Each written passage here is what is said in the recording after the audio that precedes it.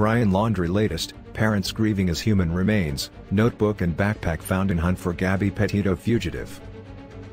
Brian Laundrie's parents are grieving after the FBI confirmed human remains were found on Wednesday near a backpack and notebook that belonged to Gabby Petito's fugitive fiance.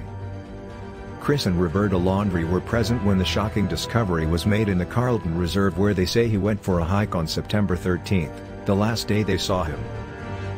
Gabby Petito and Brian Laundrie in a TikTok video from their doomed cross-country trip credit, YouTube/nomadic stake.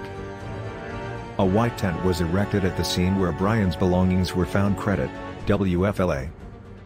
FBI Special Agent Michael McPherson delivering an update on the Brian Laundrie case on Wednesday, credit, WFLA. A map of where human remains were found in the search for Brian Laundrie today. The couple's attorney Steven Bertolino revealed they are grieving and they're not going to make any comment until the remains have been officially identified, according to WABC Channel 7's Kristin Thorne, who spoke with the lawyer. At a press conference on Wednesday afternoon, the FBI confirmed the remains were found in an area that was submerged earlier in the search. Special Agent Michael McPherson said investigators found what appears to be human remains, along with personal items, such as a backpack and notebook belonging to Brian Laundrie. He added that the reserve will remain closed as the investigation continues and urged the public for patience. Teams are expected to remain on the ground for several days and a no-fly zone has been put in place over the area. FBI agents did not answer questions and were met with a chant of justice for Gabby as the press briefing ended. "I know you have a lot of questions, but we don't have all the answers yet," McPherson said. The Carlton Reserve is linked to the Myakkahatchee Creek Environmental Park, where Chris and Roberta Laundrie searched for their son this morning. Chris and Roberta Laundrie were at the reserve earlier today when human remains and some of Brian's possessions were located in an area where they had initially advised law enforcement that Brian may be, Bertolino said in a statement. Chris and Roberta will wait for the forensic identification of the human remains before making any additional comments. The medical examiner was called in on Wednesday morning after the fugitive's parents reportedly discovered a white bag and a dark-colored object in a patch of brambles. Footage also showed vehicles with government tags arriving at the scene.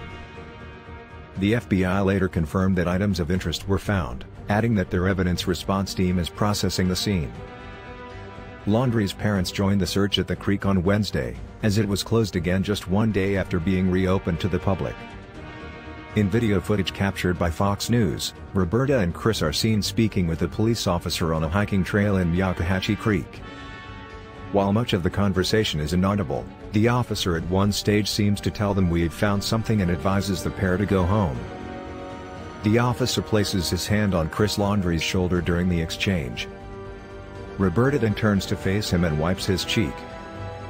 Bertolino said earlier in a statement, Chris and Roberta Laundrie went to the Myakkahatchee Creek Environmental Park this morning to search for Brian.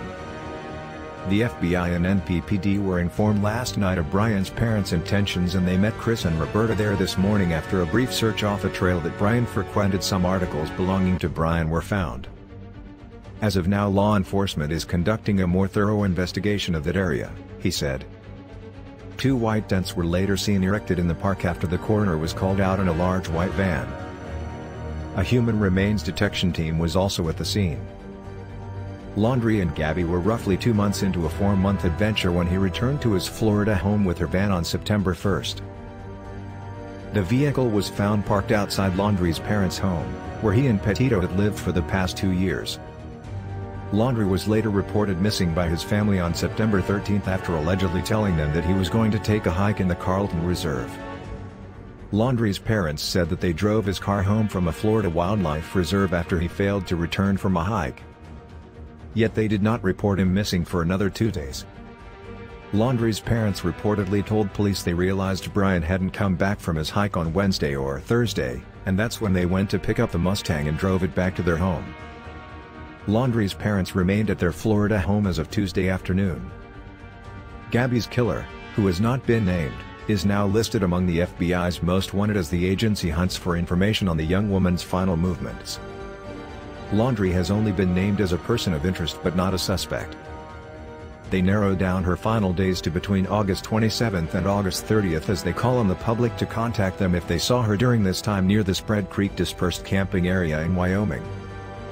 Teton County Coroner Dr. Brent Blue confirmed that Gabby Petito died by strangulation during a press conference last week. He added that Gabby's predicted death was 3 to 4 weeks before her body was found on September 19. The body was outside in the wilderness for this time. The doctor also confirmed that Gabby Petito was not pregnant at the time of her death and that a toxicology report was unable to be released at this time.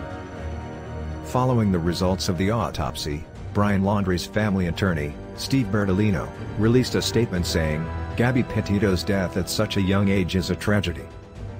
While Brian Laundrie is currently charged with the unauthorized use of a debit card belonging to Gabby, Brian is only considered a person of interest in relation to Gabby Petito's demise. At this time Brian is still missing, and when he is located we will address the pending fraud charge against him. The FBI has issued an arrest warrant for Laundrie on September 24 for reportedly spending $1,000 on Gabby's bank card after the last day she was seen alive. Cadaver dogs were also at the scene. Credit, WFLA. Cadaver-smelling canine and police swarm Florida Reserve to hunt for Brian Laundrie.